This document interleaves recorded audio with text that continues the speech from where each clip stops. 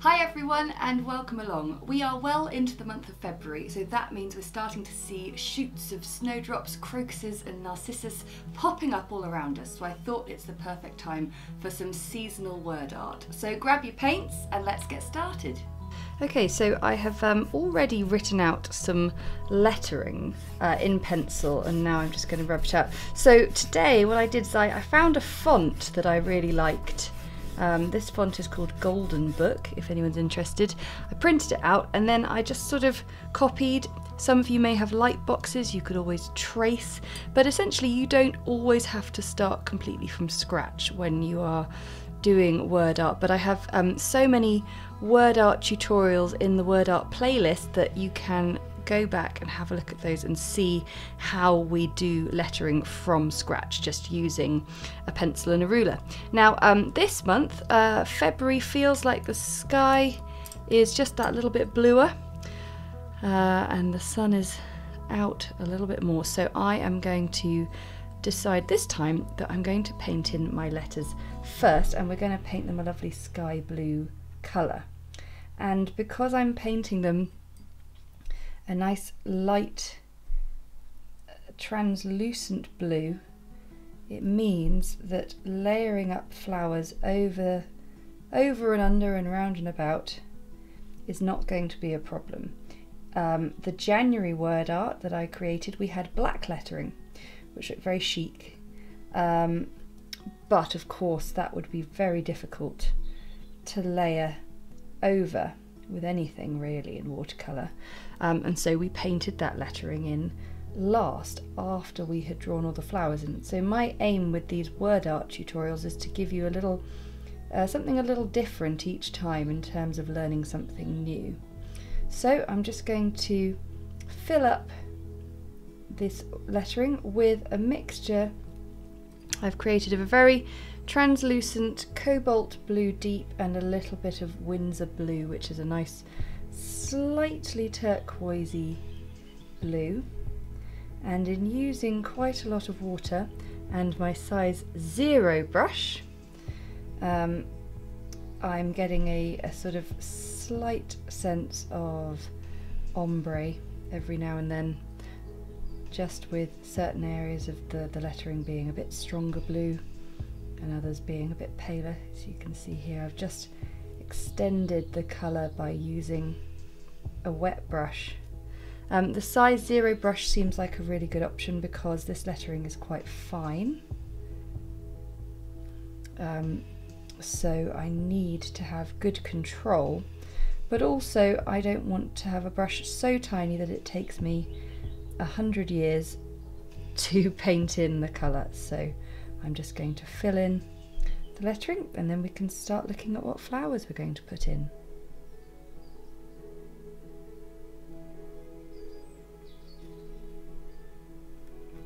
So I think what you have here is, with that sort of ombre blue, it almost looks like you're looking through the lettering to see a lovely sort of spring cloudy sky behind, but that's just me.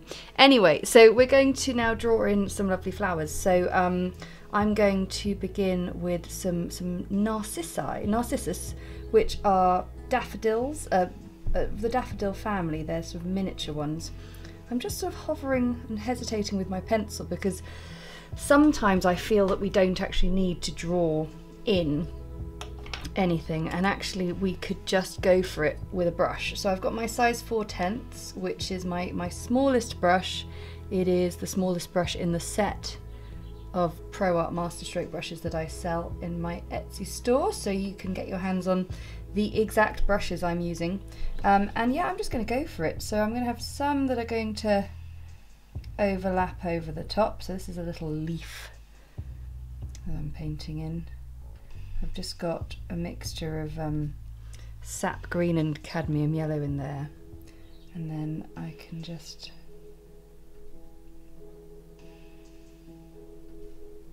draw in a few stems.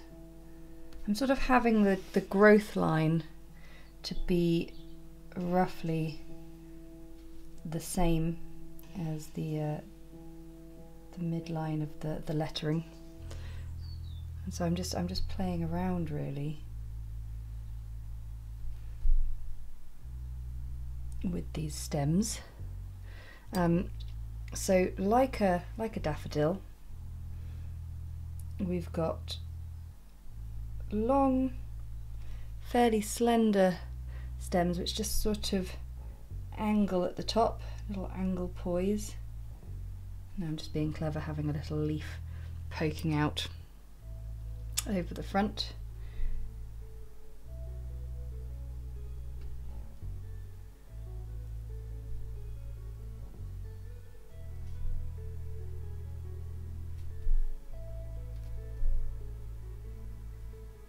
It's a nice thing with narcissi, or narcissus.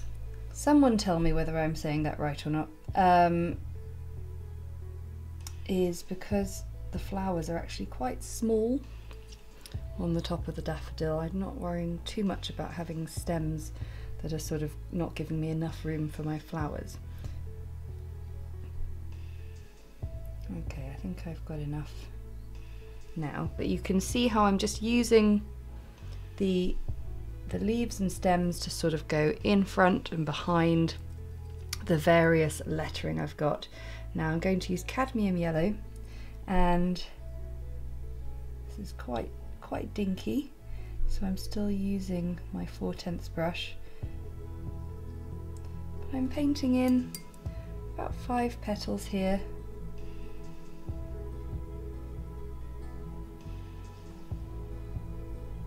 Little star-shaped petals. Ooh, you might hear Crumble barking in the background. We do our filming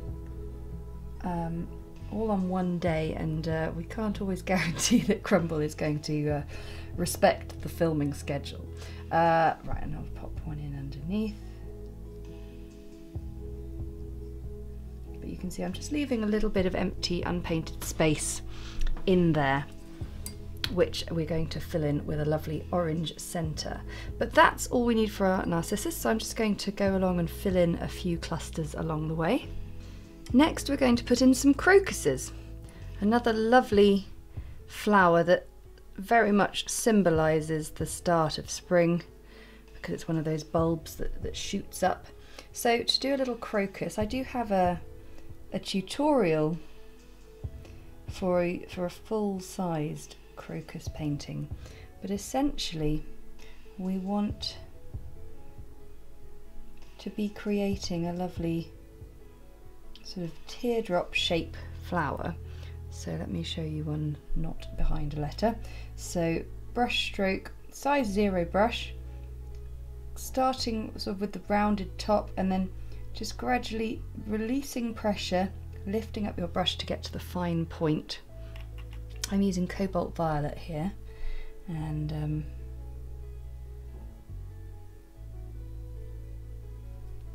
I think actually it's sometimes easier to paint in the flower first with a crocus. Oh, this is making me feel really optimistic and spring-like. You could do 3 petals if you wanted, slightly more open.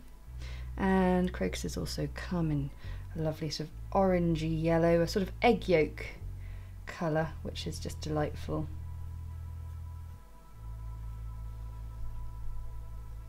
And they may be just a little bit more open.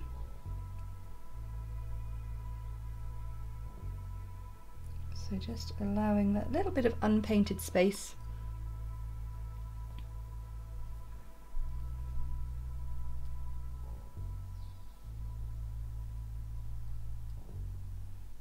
And also the cadmium orange and yellow are just nice and opaque, so even when painted quite delicately they will overlap really nicely, layered up on the lettering here.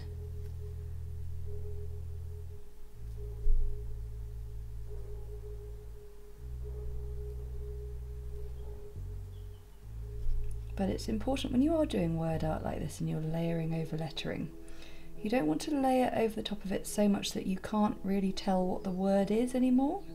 So do keep that in mind.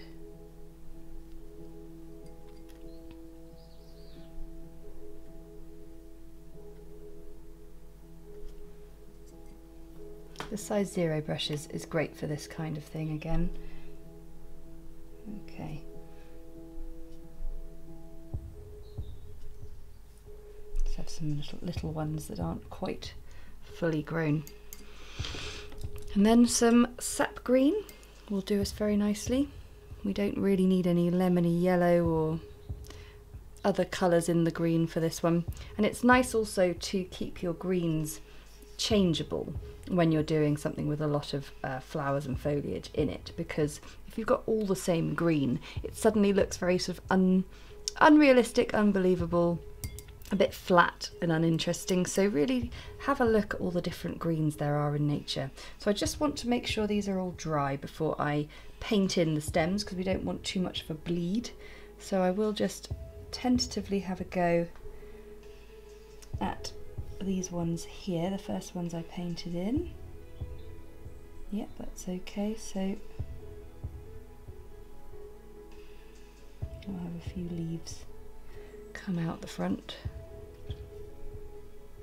But essentially the stem is a sort of fairly continuous line curving out as well, just like the crocus.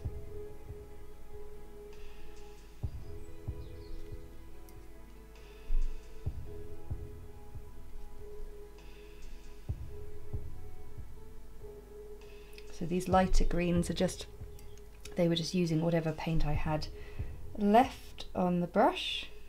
Just goes to show you, if you're ever wondering, how do I create a lighter colour? It's just all about adding water really, or removing the amount of paint you've got. But those really sort of light colours will struggle to layer over the top of anything.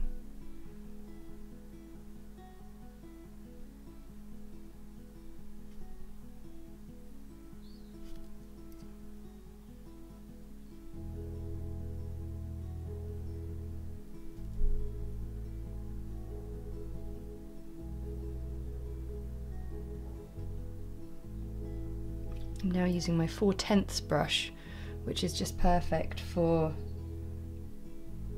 getting right up close to the lettering, but not quite overlapping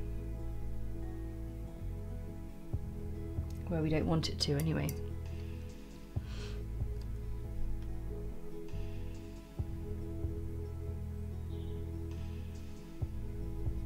And finally, we're going to add some snowdrops.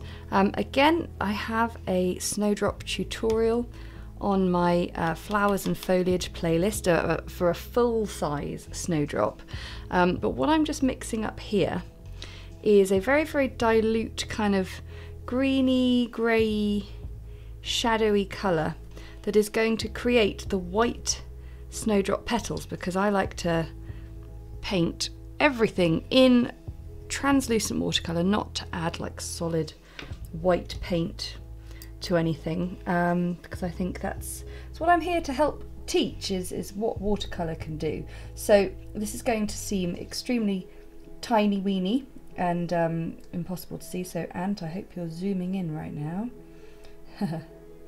I'll get in trouble for that. Of course he's zooming in, he knows me better than I know myself when it comes to editing the videos.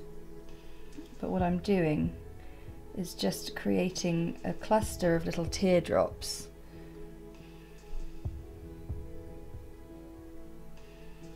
in this, what seems like a sort of strange minty green colour. But I promise you, as soon as we start adding the stems, it's going to suddenly look very much like a white snowdrop. So when you are faced with the challenge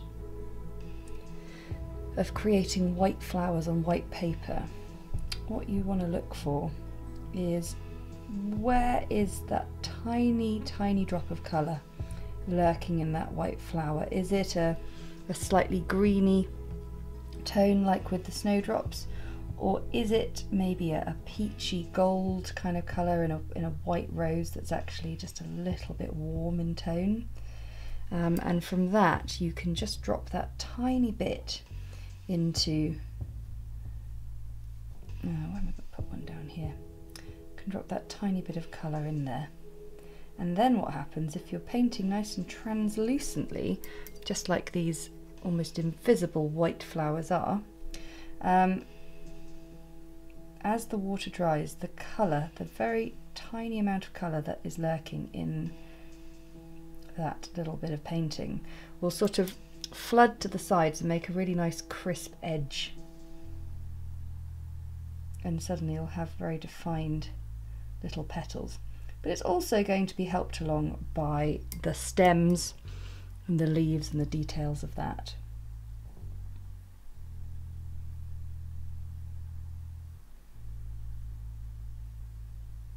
Okay, so this needs to dry. I mean, it really does need to properly dry before we add that on. And so then we can add the green, and then we can pop in our bits of detail on the other flowers. My narcissus have definitely dried, so I can just put in a little cadmium orange circle in the middle. I mean, narcissus come in a number of different sort of colour formations, but I'm doing this quite classic one. And ones that are sort of slightly on an angle, I'm just going to fill in that circle because it looks like the flower is sort of angled away a little bit, and that's more like a trumpet rather than seeing right down the middle of it. Okay, so I'm going to use a combination of my Sap Green and the Cadmium Yellow for my snowdrop stems, and I'm going to begin here. So we have a little sort of cap on the top of our three flowers, our three petals, and then we're going to loop down. This one's going to come over the top, so I'm going to add a bit more Sap Green to my mix to make sure it stands out. We'll have that one coming over the top as well.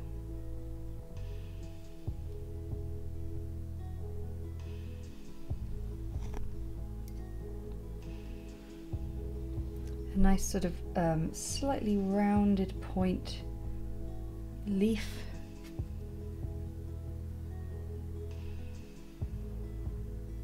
The other thing is snowdrops have these funny little longer stem bits that look like that. Okay, so we'll do that again. A little cap on top, little blob, looping down.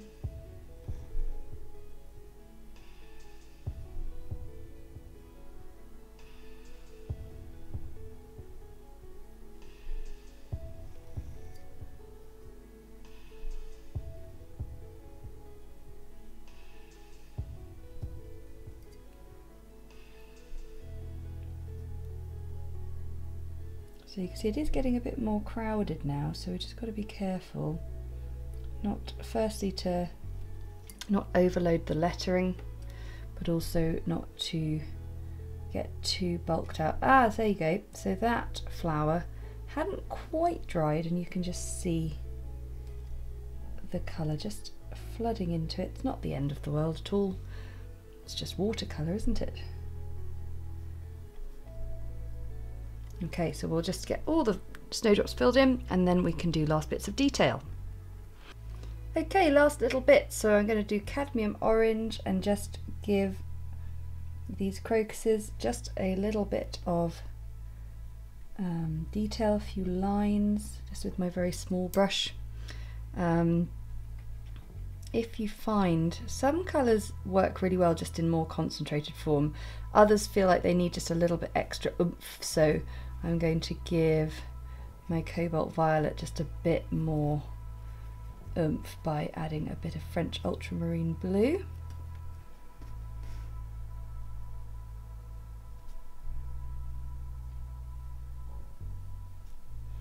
And so you can see I'm just adding just a few little brush strokes to the crocuses.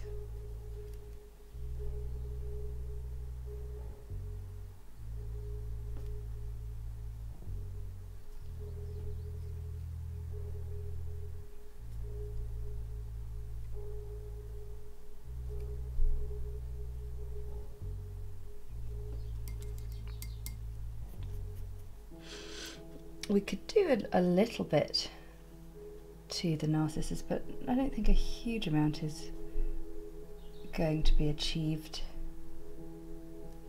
It's kind of fun if you want. There we go.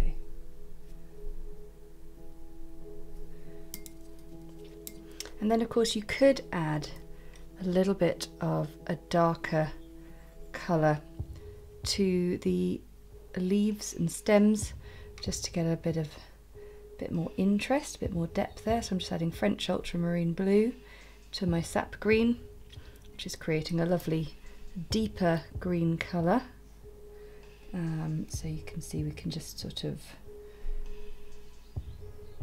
underline or accent a few things.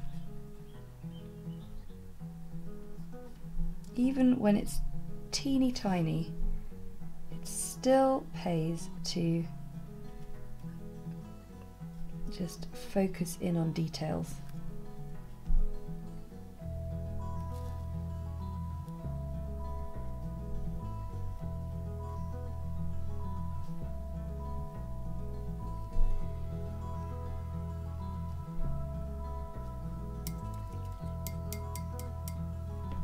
And there we have a lovely springtime bit of word art to celebrate the shoots and bulbs that are coming up out of the earth in February. Thanks so much for watching. I really hope you enjoyed that one, and don't forget to tag me in your artwork if you're sharing it on social media. I want to say a huge thank you to my patrons for their support, because that support enables us to keep creating videos like these that everyone can enjoy. And if you enjoyed it, then hit the like button and comment below to let me know how you got on with that one. And of course, if you never want to miss another video, hit the subscribe button and the little notification bell and you'll never miss us. Okay, until next time, bye!